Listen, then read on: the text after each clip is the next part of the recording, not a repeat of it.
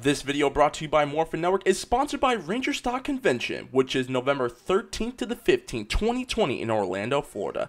Go to rangerstoporlando.com for more info.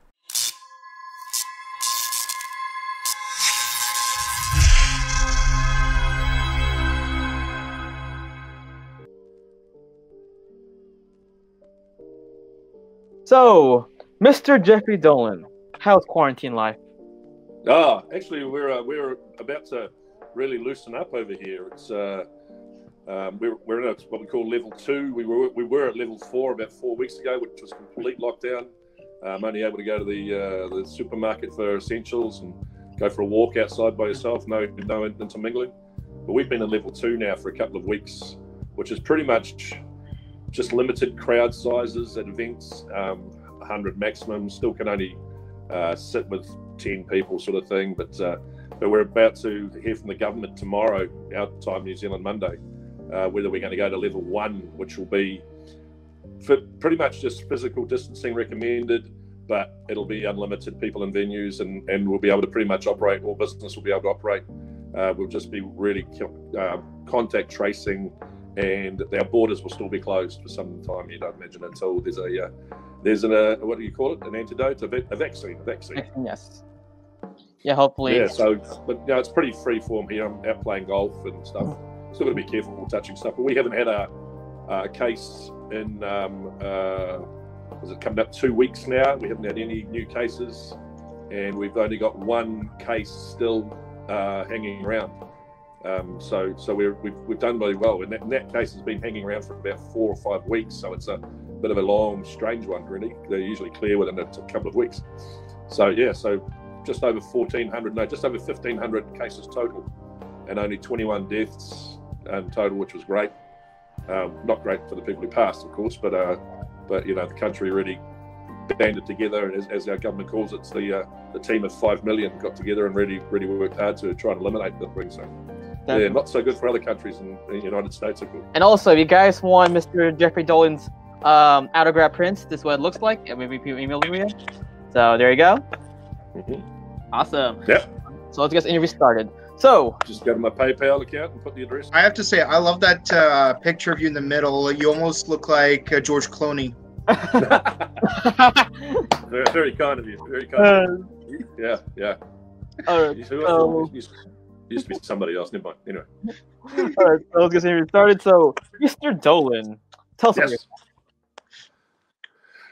yourself. Well, I've been an actor in New Zealand for nearly 40 years now, and predominantly worked on the stage for the first sort of 8 to 10 years of that, right around the country. It's a very small country, New Zealand, only 5 million people total as of March this year. And then eventually, when I moved to Auckland, started moving into more mainstream television work. And majority of stuff I do now is mostly corporate entertainment work. I MC a lot of conferences and awards nights, etc., golf tournaments, all this sort of stuff, company dinners, but still do a lot of TV, film, commercial work, voiceover work, and that sort of keeps me relatively busy. This whole COVID thing has sort of put a handbrake on the whole corporate side of events. So the whole conventions and conferencing and gatherings just not happening. So I've lost a lot of work this year. But that's freed me up to do things like this, which was great, because I probably would have been doing some sort of conference somewhere today and not been available. So sort of swings and roundabouts of life. Yeah, at least the bright side, you are safe, so that is very fortunate. Yeah. That's the important thing. Yes. Yeah. So, how did you get your start with voice acting?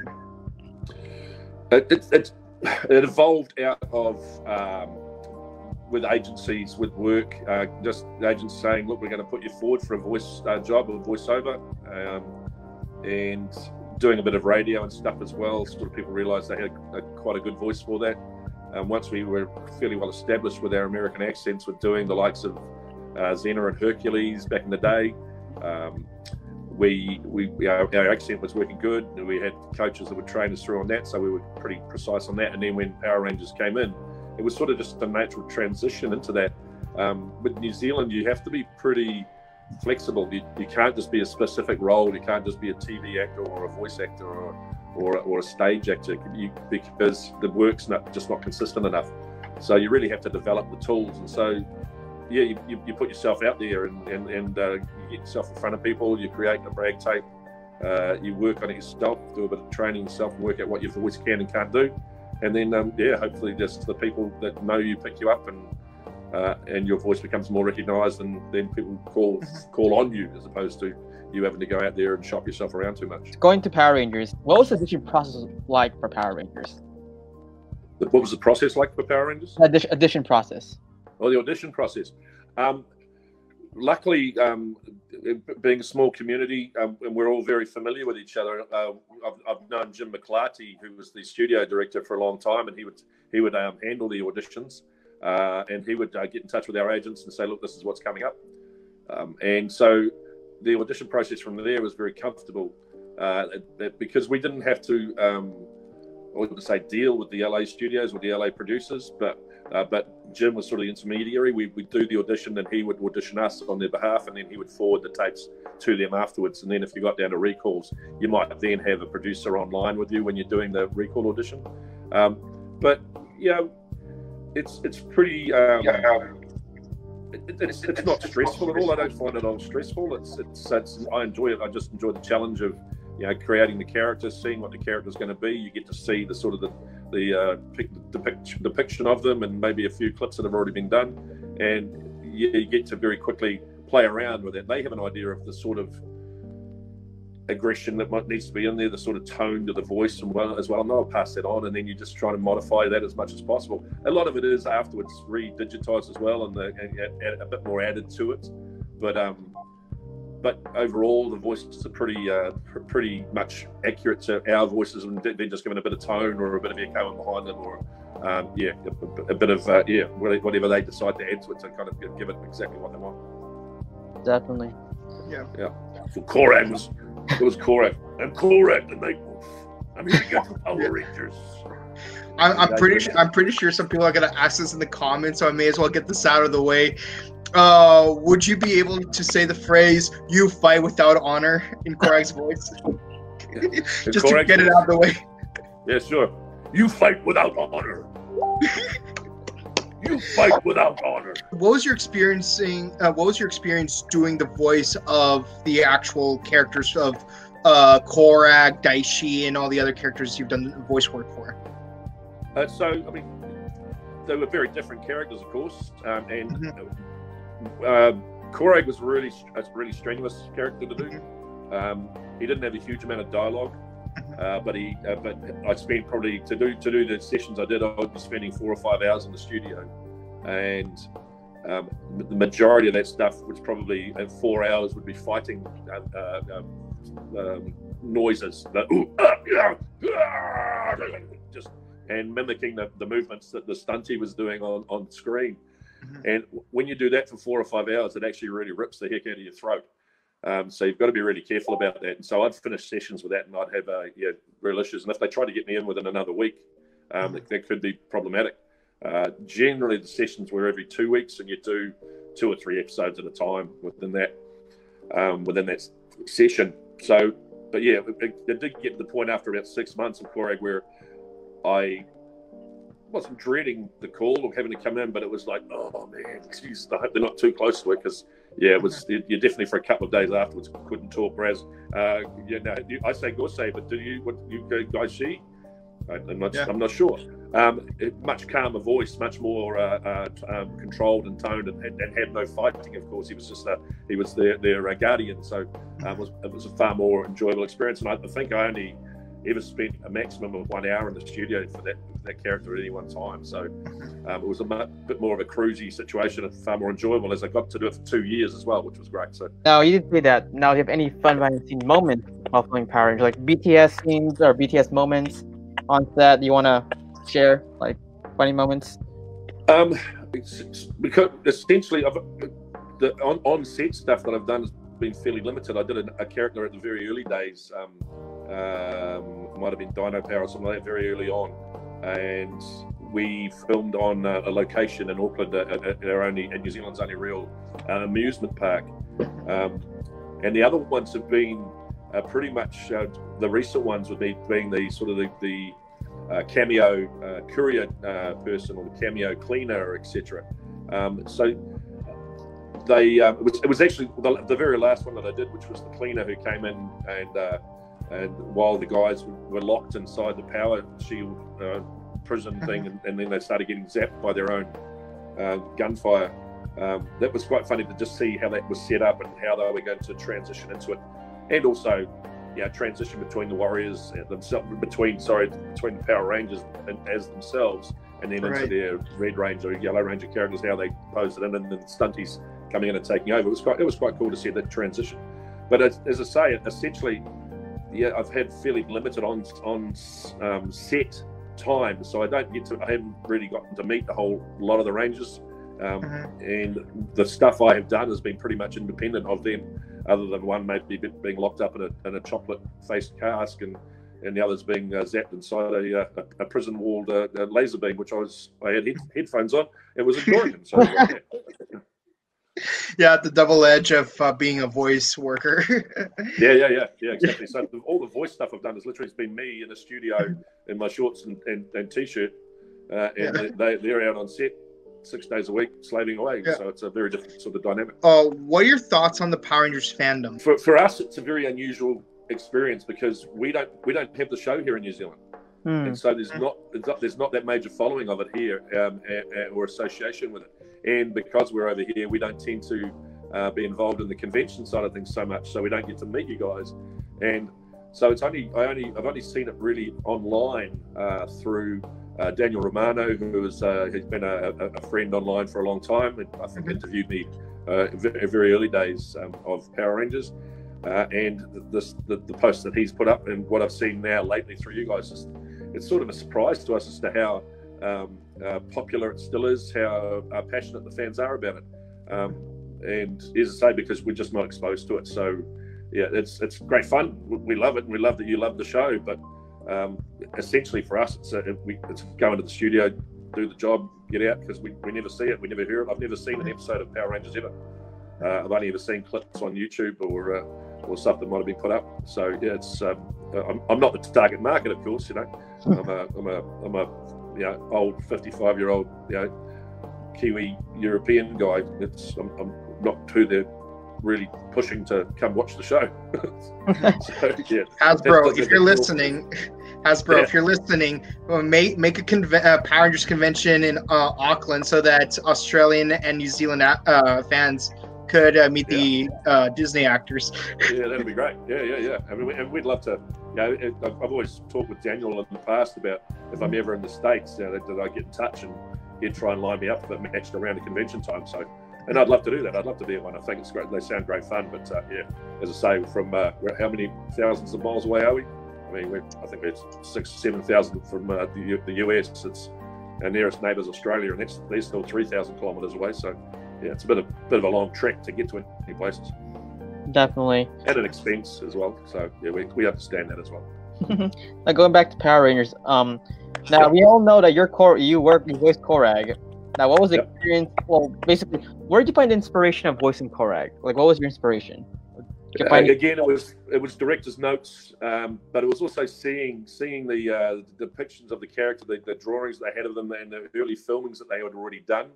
That got me. That gave me the basis of what they did, and then, as I say, the producers had director's notes as to how they saw it sounding as well, and sort of the attitude and energy of the voice. So that kind of helps play in together to help you build what you're going to do. Because as you've seen, I've played quite a few characters throughout the show of various ferocities of nastiness, and you've really got to find something different about within what the characters. I think it was more about the Night Wolf part of the Koragg, and Koragg the Night Wolf was the thing that really drove that whole darkness of the voice and the heaviness of the voice, trying to make it as wolfish as possible. And have that viciousness to it that you would have if you confronted a wolf when you didn't want to. Whereas other characters that I've seen out there, I auditioned for Flora Bunda, I think was one of the characters many years ago, and that created a very different voice because of just the look and the feel of the character and its story path as well. As you have to be cautious about how hard you work, because you need to know that you can produce that voice over and over and over again. Whereas going too deep in your throat or going too high, stressful in your throat, can very quickly tire your voice and not enable you to finish what you're doing. So if all of a sudden I'm up in here for too long doing a voice, I kind of go, I can't control that. What's going on? That could finish my voice within an hour, you know. So you've got to be very aware of that too. Yeah, I like Koragg because, you know, it's sort of like a grim fairy tale in a way, because, like, you know, he is the big bad wolf. But where wolves fall, lions begin to rise. So my next question is, in your experience of in doing Power Rangers Jungle Fury, what was the inspiration and experience of doing Dai Shi? So, again, Dai Shi for me was a fairly brief character, and my memories of it are, compared to Koragg and the Gosei, are very remote. As I say, I look at my IMDb page with the credits for Power Rangers and sit there and go, really? I did all those? Because that you just Dai Shi was probably only did 2 or 3 sessions for that character, maybe a couple more. So it wasn't as intense, and unfortunately for me, wasn't as memorable. So how I developed it, with the development process is very similar for the characters. It's looking at what the base of that character is, looking at its characterization, its depiction, the pictures you get sent, the tape you can see, and also, as I say, the producer's notes as to how they want to sort of have it. And Jim is very pivotal. Jim McClarty is very pivotal too, in helping you find that and helping you find a voice that he knows will be manageable as well. So, yeah, the process is fairly similar for whatever character you're doing. It's just then finding the depth within it and creating something that they want as opposed to what you want to hear. What is your advice to any aspiring actor or voice actors? If you're aspiring, it's don't just rely on what you believe is your talent. You've got to get out there and workshop. You've got to get out there and do classes. You've got to get out there and listen to other experienced actors and glean as much information off them as you can. Not everything you hear, if you go to various workshops or learning sessions with people, not everything's going to work for you, and it never should. But you should be able to pick and choose the bits that you go, yeah, that sounds really sensible, and I think I can manage that myself. And that stuff there sounds a bit wiffly waffly, not really me. I won't waste my time with it. And out of that, by picking and choosing the bits that you think work for you, talking to a wide variety of people, learning from a wide variety of people, you actually build up a really great knowledge base that enables you to be versatile and be able to take on different things when before you might have found them a bit challenging. So yeah, make sure you learn a variety of skills. Singing, breathing is really important, and people forget that that's something that becomes really pivotal, not just to live, but when you're doing a character, knowing where and how to breathe in the midst of things like that during fight sessions, during long speaking sessions, that breathing becomes really important to maintain and do properly. I think I was talking with guys last week, and Campbell Cooley had mentioning that he had passed out during a session. Now I've never done that myself, but you've got to the stage where you know, especially as a singer, you know you're getting to the end of your capacity. And so having that knowledge and having that training experience is really important to be able to judge. I do impressions a lot, and people tell me, oh, wow, you should do voice acting. But I tell them, look, you're hearing the voice part, but you're forgetting there's also the acting part. Yeah, like if you can't act, doing impressions won't be enough for you. No, it's true. And well, I can't say it's true. It's impersonation. I'm not very good at impersonating known people. Right. I find that difficult, but creating voices I find quite comfortable.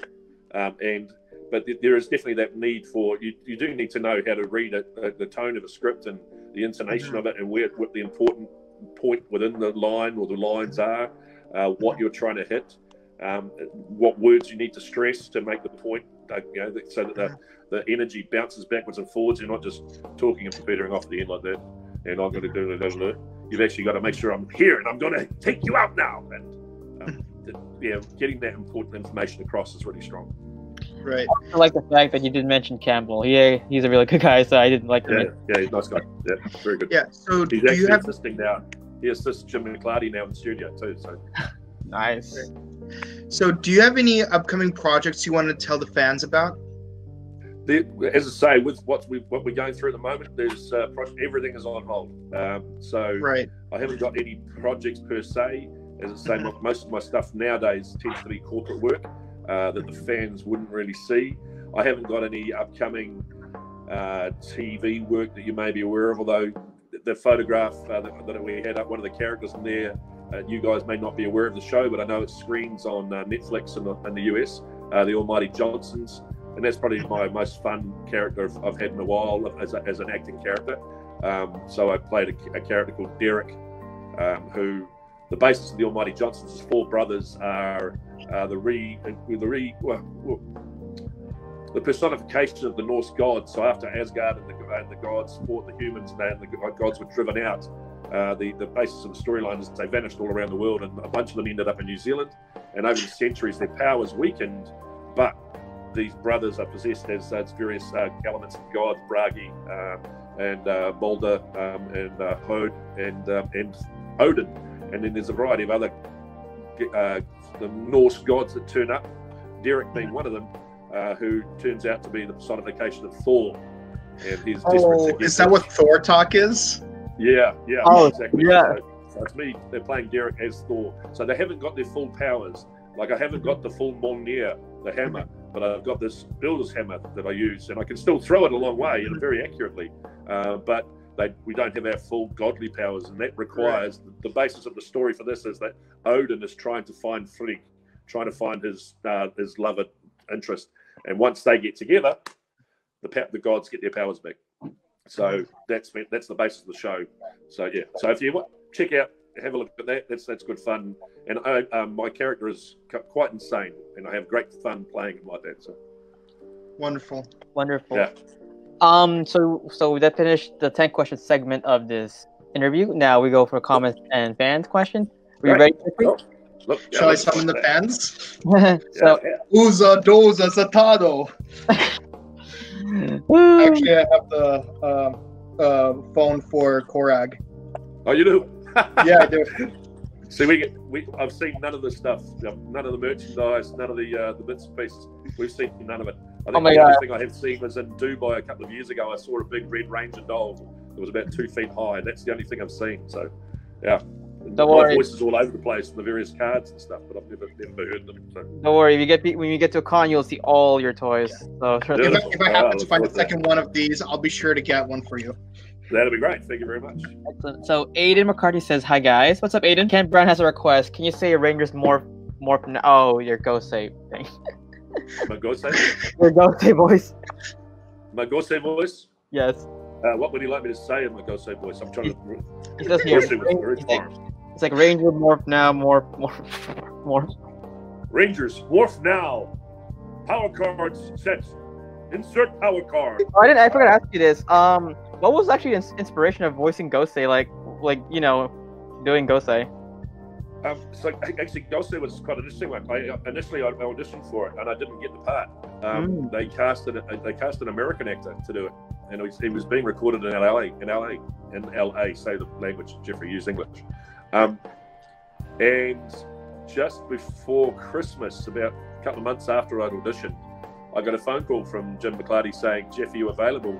Something's happened with the character, and they now want you to do the voice part." And they'd had a falling out with the actor, apparently. I don't know who it was, I can't remember.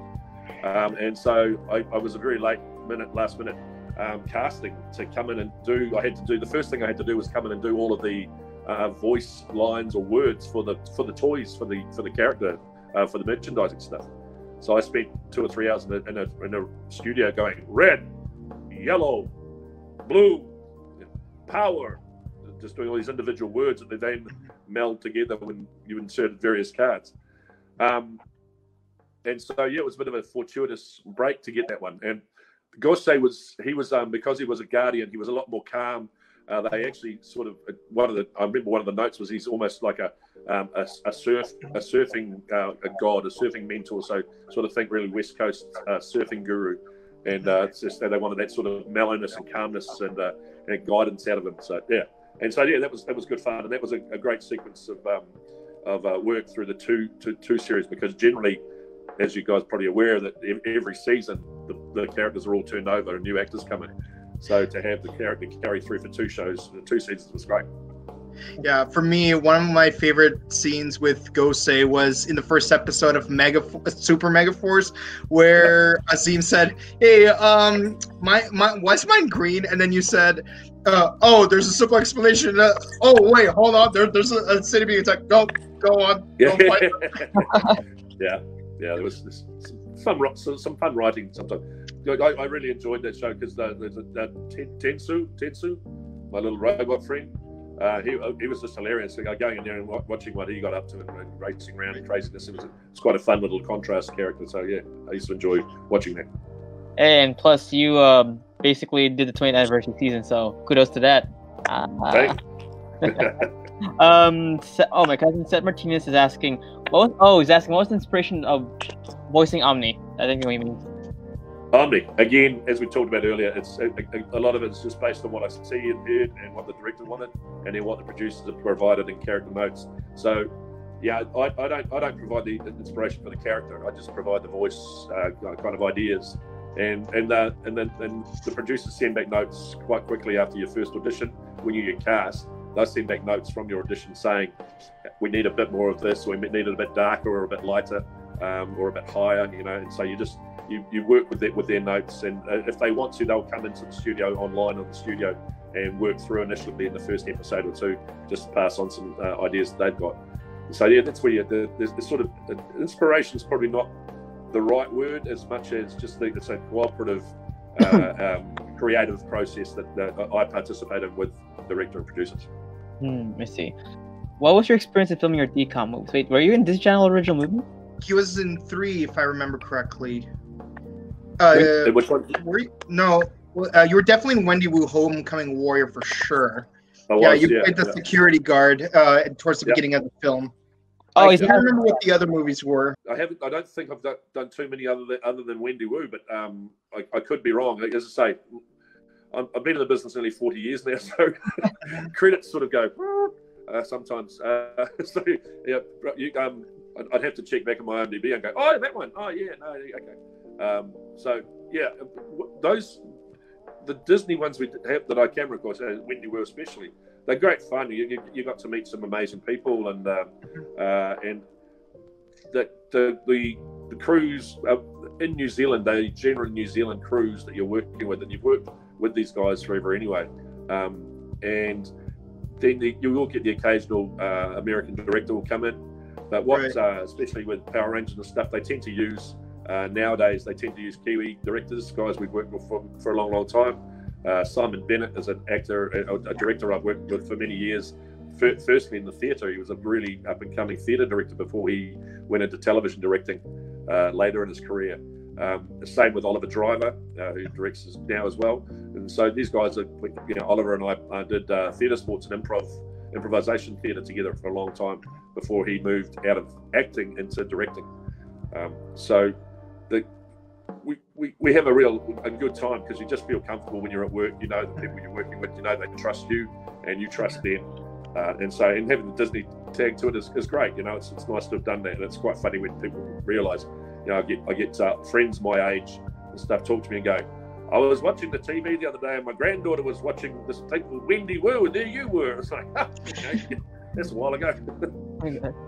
I was actually really shocked to find how many Power Ranger actors were in that movie. Even the 4 teachers did voice work in Power Rangers at one point or another. Yeah. I mean, as I said to you before, we're a fairly small community, and you get known by the directors and producers if you've got a good quality of work standard and also good voice qualities. And so we do get used quite a lot, and we move between projects that are being done here. You'll see the same thing happening, and if you look deep beneath the makeup of the Lord of the Rings franchise movies and Hobbit, etc., there'll be a lot of the actors that you've seen in Power Rangers will be appearing in that, and some guys or another you just might not recognise them. And the same thing will be happening with the new Lord of the Rings TV series that Amazon Prime are producing over here at the moment. That's the same thing's going to happen there. You'll recognise people through there. And we're doing Avatar down in Wellington as well. So there's going to be people moving back between these projects quite regularly. Definitely. I'm actually excited for that action TV series too, Lord of the Rings. So I'm a huge fan. So oh, good. Okay, cool. Yeah, I've had a couple of auditions already for roles, but haven't been successful yet. So. Hey, you need to hopefully get one because actually we'll have to see TV again. Great. Brandon J. Benfield is asking, do you have more of a desire to do on-camera work or just voice acting? Oh, look, I'd love to do an on-camera role of more consistency within it. I have a lot of fun with that. While I enjoy doing the voice work, it is a bit detached, a bit isolated. So when you get to work with the cast, etc., I auditioned. I think the closest I've got, I was nearly the professor character in Mystic Force before. So I think Ian Harcourt played that character before I got cast as Gosei. I might be thinking of a different series. Apologies if I am. But to have a character like that who is a guardian or within it, or a parent of the Rangers or whatever, I think would be great fun. And for the consistency of work would be great too. But just you feel a lot more involved when you're a part of the company itself. With all these voices, etc., I've done in the parts I've done, I've never really met the cast. I've never been to a rap party after the series finishes because it's just you're just the voice talent. You go in and out and see you later. So you don't really feel a real bond with the members of the cast. I see. Hey, no worries. Like in the conventions, you'll see them, so you can finally get them. So, I'm sure they'd get a kick out of meeting someone whose voice they've heard and fought against so many times as well. But, Jens is asking, which character is your favorite to voice act? So which? So of all the Power Ranger roles you did, which one do you enjoyed the most? So, I have to say, Gosei was great fun to do because of that mentorship, that side of things there. Being the inspiration for them. Whereas Koragg was, while challenging, it was getting to play the bad guy is, every actor loves playing the bad guy, and so having that opportunity to do that for a sustained period, not just for a couple of episodes or a couple of studio sessions, was great because you got to develop the character and you got to live it, and so I'd say as an overall challenge, Koragg would be my favourite character that I played.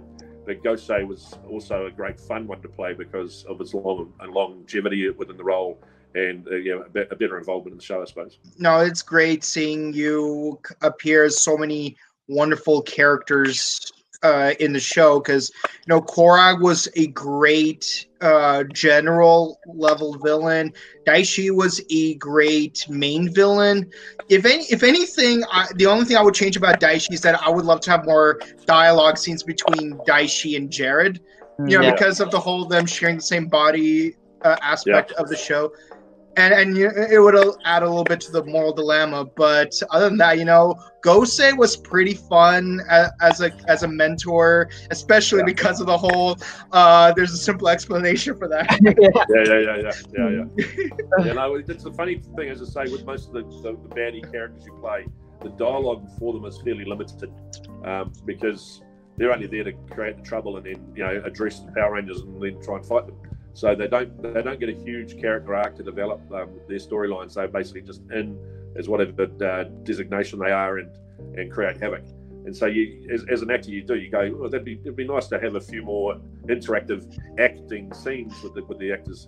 But you do realise that your principal role within it is create mayhem, fight, and then be defeated at some point, and then come back. All right, guys. Well, thank you. Hope you guys enjoyed this awesome interview. So, hope you enjoyed, Geoffrey. You enjoyed it? I enjoyed it. Yeah, it was great. Yeah. As I say, it's not an opportunity I get often, so anytime I can, I'm more than happy to have a chat. And Awesome. So, Mr. Dolan, where can you find you in social media? I think I'm Jeff Dolan 1 on Twitter. I kind of use Facebook for more family and friends things, so I sort of avoid that for social media going forward. And Instagram, again, I'm in there as Big Kane, Bigcane, Big Kane.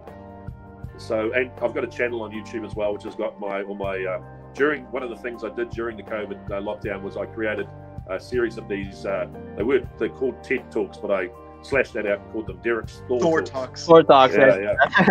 I love the esports one. Yeah. Yeah, good. Okay, yeah. Yes, I just did a whole lot of different topics, about 30 or 40 of them with different topics. Mhm. And it was just a way of me staying sane during lockdown and being able to be creative. And I posted all those on YouTube. So if you look under Geoffrey Dolan YouTube, I think, or even if you went to Kiwi King is one thing I call myself, because with my singing, I do a lot of Elvis as well, you see. And so the Kiwi King in Las Vegas, if you find that, you'll find my channel as well, and you'll be able to hear me sing as well. So. Awesome. Wonderful. And Mike, where can we find you? You can find me on Twitch at twitch.tv/BokenKabuto. And yes, I understand how you feel about esports. And you can find me on Instagram at chrono_justice_cosplay. Awesome. Right. You can find me on Instagram. And if they want a photograph, if they want a signature, personalized signature, if they just go to PayPal and put in my jeff.d@clear.net.nz address, they'll find me and they can order and put their details and stuff in and order the photograph. Yeah, definitely. So, guys, if you guys want the link to his PayPal, like to send him the money for an autograph, it's on his announcement banner. You can actually look for that in our Instagram page, or on Facebook page. And for you guys to asking what it looked like, this is what it looked like. This print. So, Cool. yep. Awesome. You can find me on Instagram, DancerBoy247. Follow us on YouTube, Facebook, Instagram, and Twitter. And again, guys, thank you. Good night. Again, stay safe out there. And before we end this interview, Mike, if you can. Today's interview is brought to you by Ranger Stop Orlando, Florida. Please be sure to check it out November 13th to the 15th, and be sure to visit rangerstoporlando.com for more information. Awesome. Again, guys. Again, thank you, Mr. Dolan. Thank you, guys. Have a good night and good morning, or wherever you guys are. So, you do goodbye. Bye, guys. Bye. See you later. Thank you very much.